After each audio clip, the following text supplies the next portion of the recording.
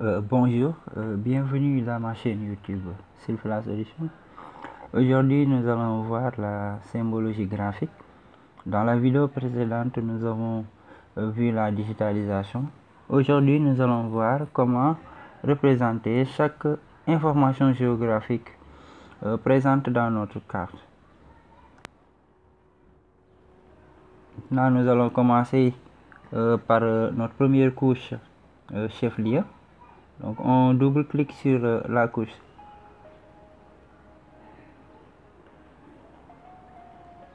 Ensuite, on clique sur symbole unique. Donc on choisit symbole catégorisé. Donc on choisit catégoriser. Et on catégorise avec les noms. Ensuite, on clique sur classer.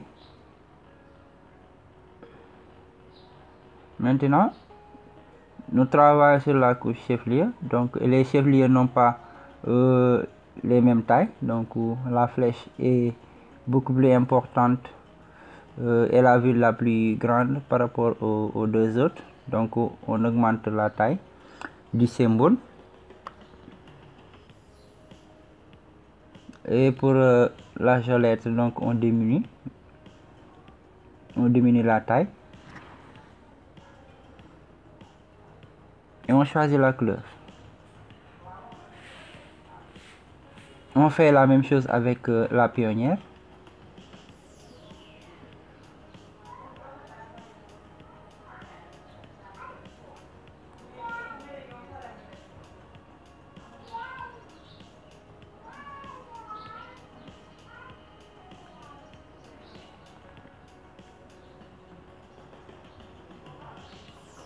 Donc ici, il faut bien écrire les noms parce que vous voyez la colonne légende. Donc c'est ce qui va apparaître donc dans notre légende. Donc il faut bien écrire les mots pour que cela puisse nous faciliter la tâche lorsqu'on fait la mise en page. Donc nous n'aurons pas besoin de revenir et modifier. Donc il faut faire le travail donc dès maintenant, bien écrire les mots pour que lorsqu'on fait la mise en page, ça sera beaucoup plus facile.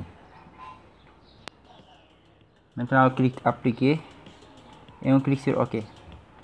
Maintenant, nous allons étiqueter la couche chef-lieu. Donc nous allons montrer les étiquettes et on va étiqueter avec les noms. On augmente la taille.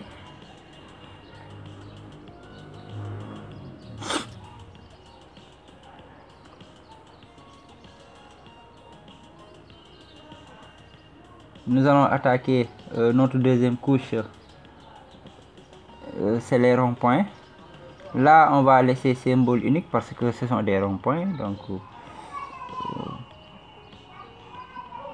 on n'a pas besoin de jouer sur la taille ou de jouer sur la couleur puisque ce sont des ronds-points. Donc, on laisse symbole unique et on choisit donc un même symbole pour tous les ronds-points.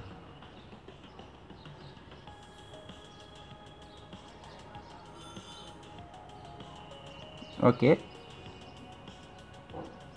On attaque notre troisième couche, c'est les routes. Là, on fait catégoriser parce qu'on a plusieurs types de routes. Dans notre exemple, nous avons deux types de routes. Les trois routes qui sont plus grandes, donc on a D104, D306, D308 et D323 qui ont la même taille. Donc nous allons jouer sur ça. Nous allons faire de telle sorte que ces quatre routes aient la même taille. Et pour les deux qui restent, D12 et D33, nous allons diminuer la taille parce que ces deux routes sont moins importantes par rapport aux quatre que j'ai cités, moins importantes par rapport, entre guillemets, par rapport aux quatre que j'ai cités.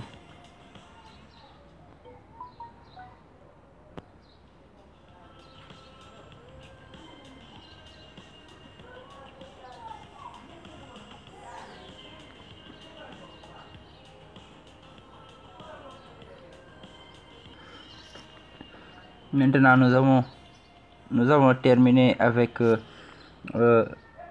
la couche route. Donc nous allons attaquer notre quatrième couche. Donc c'est le Loire, donc c'est le fleuve.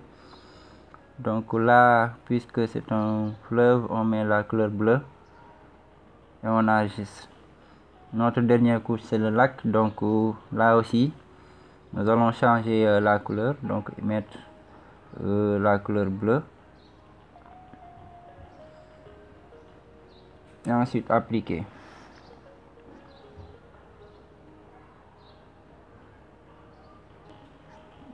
Maintenant nous allons étiqueter la couche.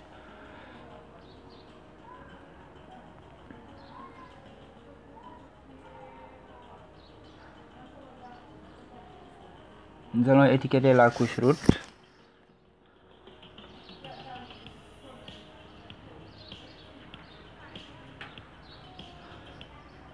Montrer les étiquettes, étiqueter avec les noms.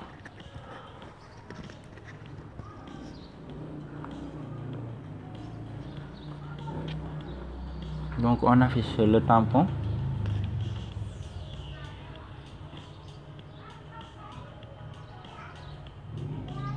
On enregistre.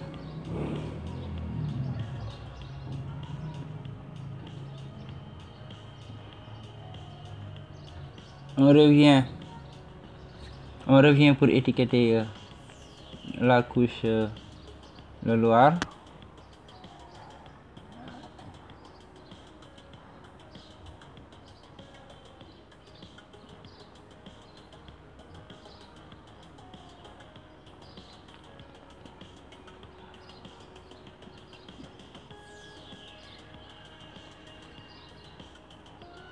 Nous allons étiqueter notre dernière couche, donc c'est le lac de la Monnerie.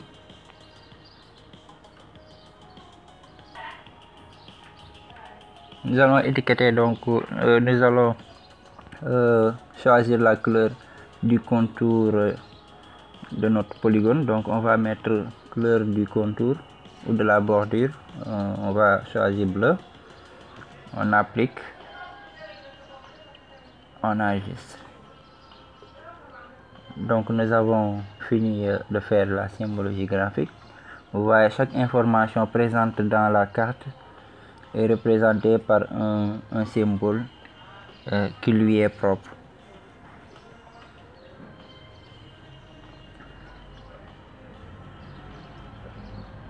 Donc nous sommes à la fin de cette présentation. J'espère que cette vidéo vous sera utile.